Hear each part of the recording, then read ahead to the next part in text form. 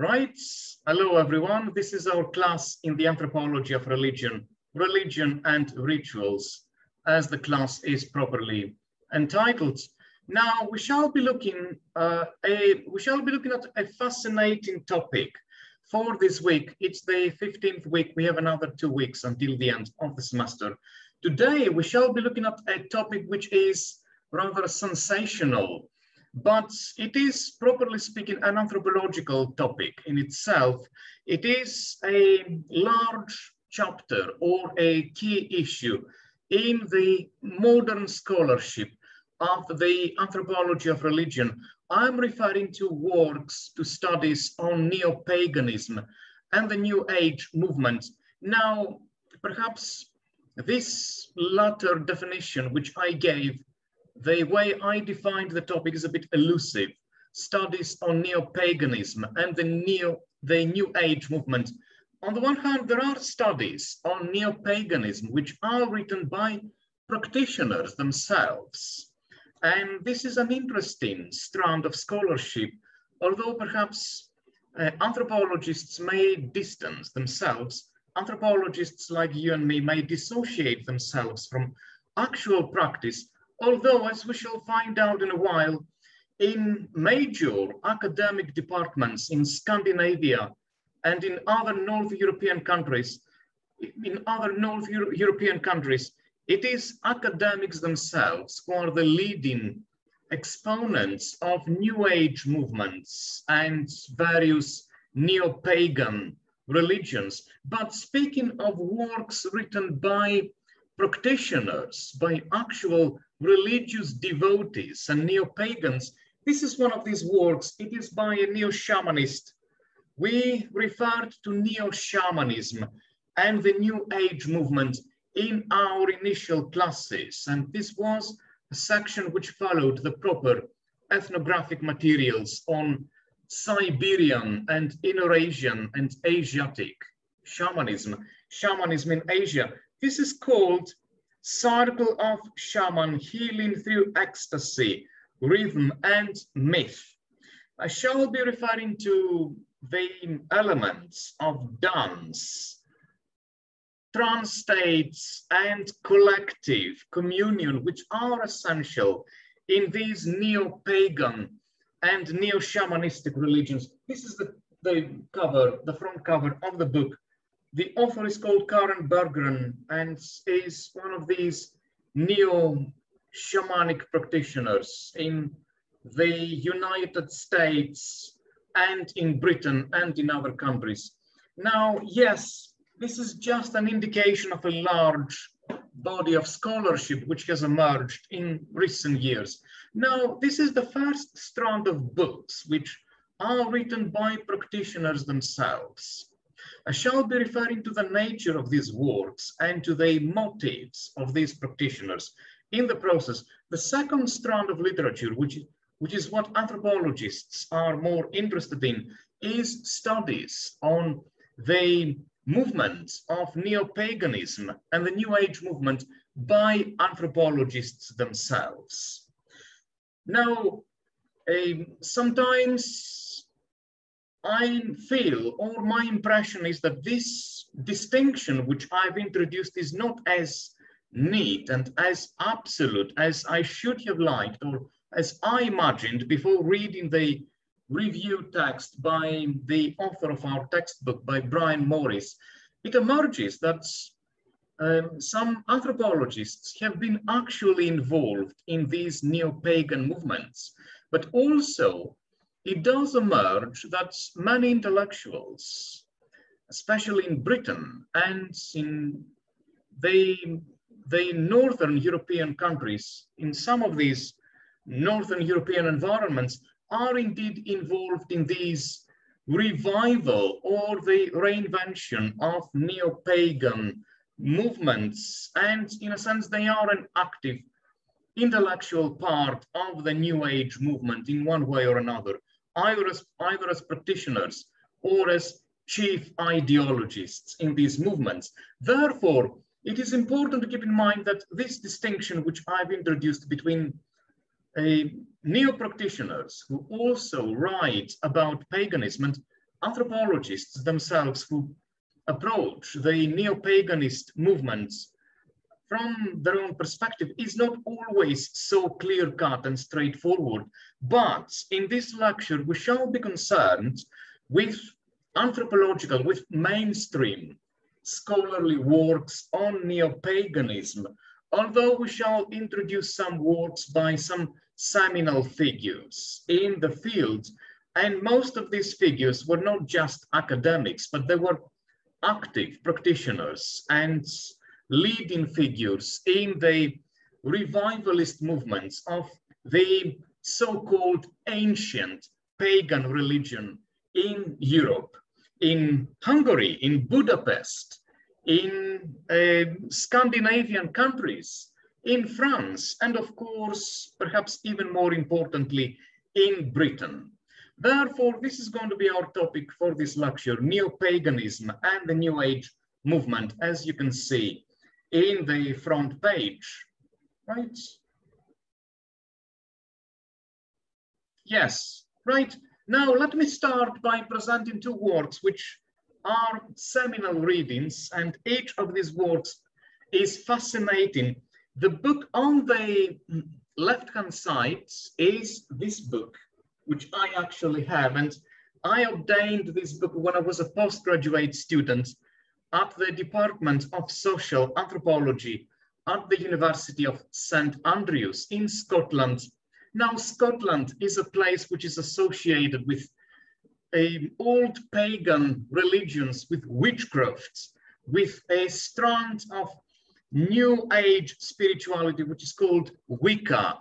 And if one visits some remote regions in Scotland, one finds places which are in the woods, in exotic, in picturesque landscapes and forests.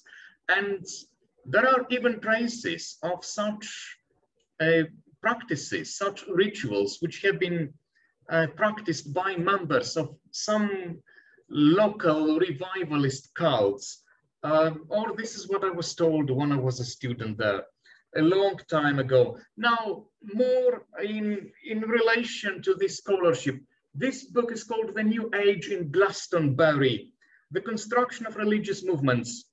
I've never had the chance to read the whole of the book. I've read some chapters. This is a fascinating work, as I said, and a thought-provoking work. One reason being that the authors are trying to understand from an anthropological perspective various social religious movements, and they create a theory which is of broader applicability. It can be applied to various movements. In fact, this book relates to one class which I was attending as a student.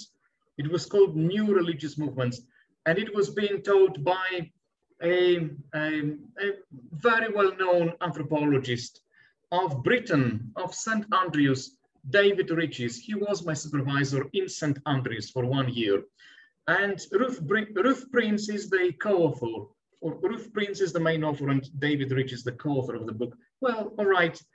Yes, so they draw on such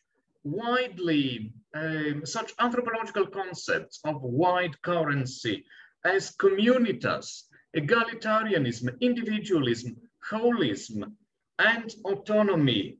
And the book focuses on individuals or on social groups which consist of individuals who have abandoned a mainstream lifestyle, and they've come to construct a counter-cultural way of life. Moreover, the authors draw on their work on shamanistic religions, on tribal shamanistic religions, and they point out interesting similarities between the latter and the Glastonbury New Age movements.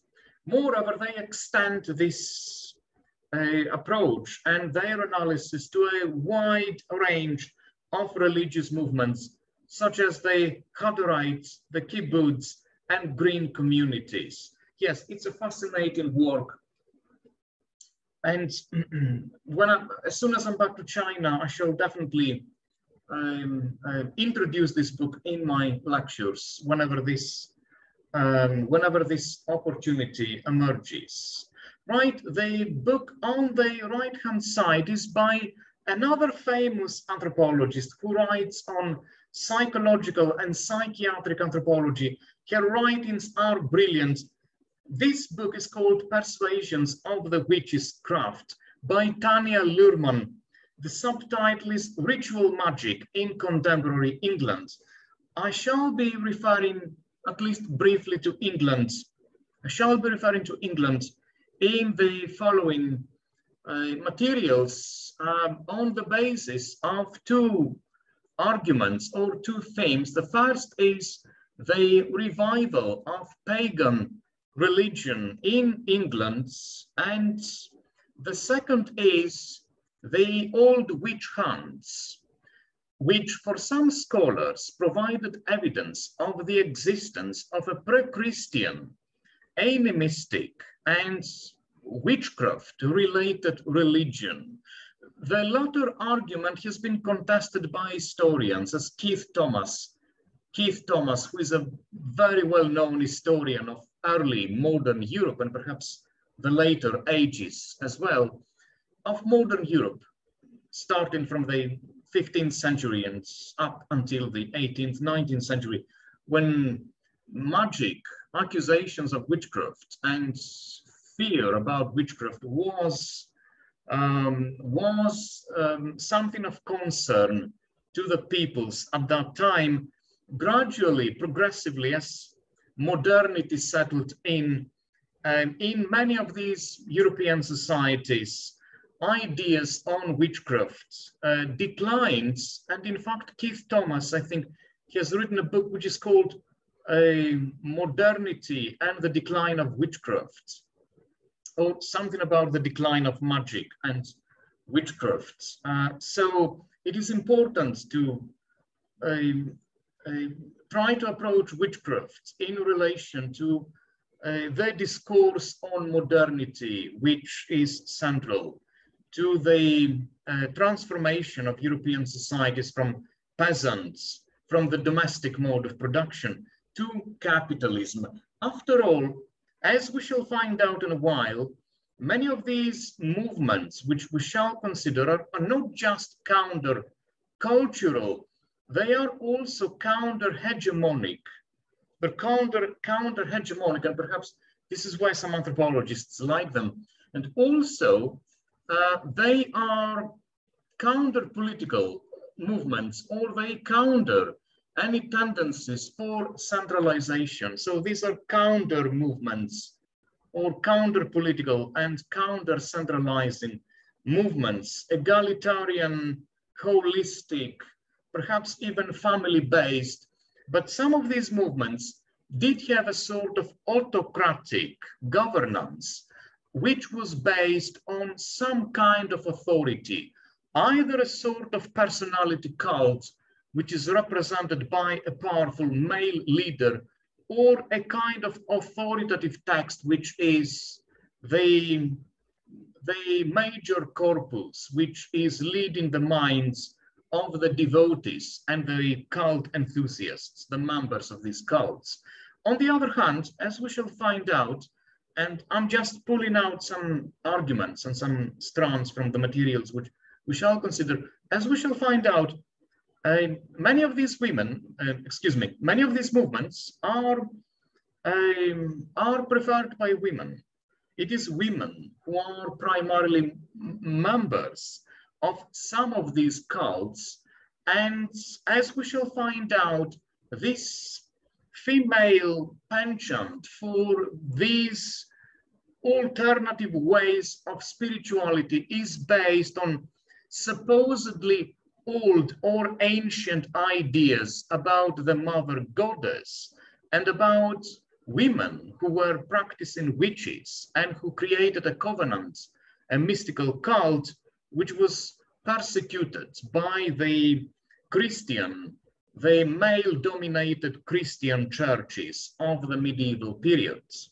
Right, yes, after this brief introduction, I did my best to introduce as many of the topics which I shall be discussing as possible. Yes, I shall move on to the rest of the materials, I can't quite leave this wonderful picture with which shows these important works, fascinating readings. Now we shall just, let me stay here for just one more comment. Let me just add one more comment to this part of the presentation, and this refers to Tanya Luhrmann's work, Persuasions of the Witch's Craft. As far as I remember, I've read the book a long time ago when I was a student, but it is both men and women who are participants in these covenants or these magic circles, to recall a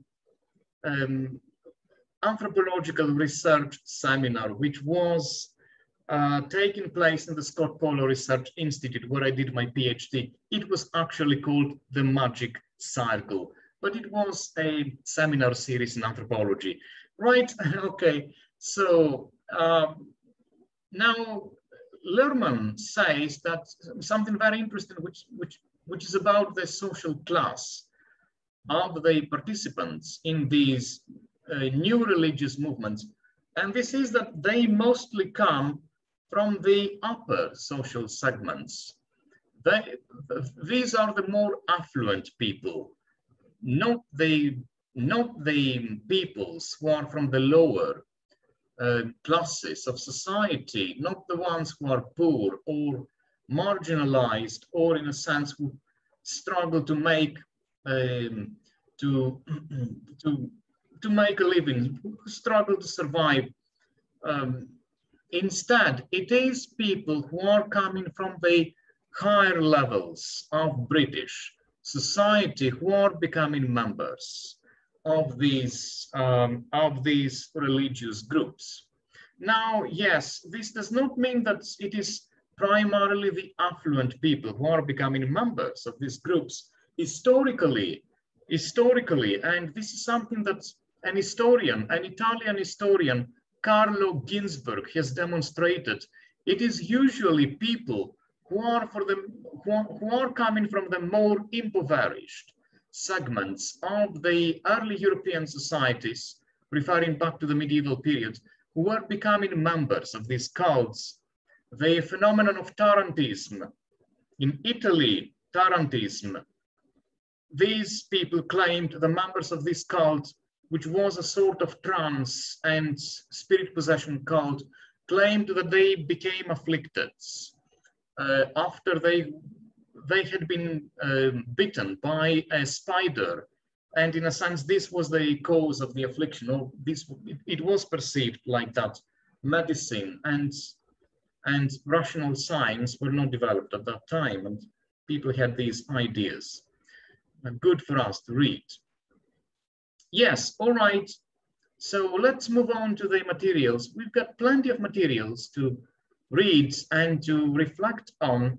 Let me just, in the meantime, if you want, you can send a question. I know that it's late for you, but all right, I hope it is interesting. Now, as the author says, there has been an upsurge of new religious movements in Western Europe and in the United States of America, starting from the 1970s onwards until nowadays. Now, as I said in the beginning, most of these movements are counter-hegemonic, and they have been born through the wider counterculture movement of the 1960s, which was emphasizing a way of life not based on hierarchy, a more egalitarian lifestyle. It was the periods when movements of protest were spreading like wildfire everywhere in the world. At the same time, this was a period of dictatorships. 1967 in Greece, Spain was also a dictatorship, and other countries, Balkan countries, Turkey also. So there were all kinds of radical tensions from opposing sides. But many of these movements have had a significant social impact worldwide, ever since. Let me just mention several of them, which you might have heard. Now, most people in Western countries, academics, have indeed heard of these movements, and some of these movements have been heard.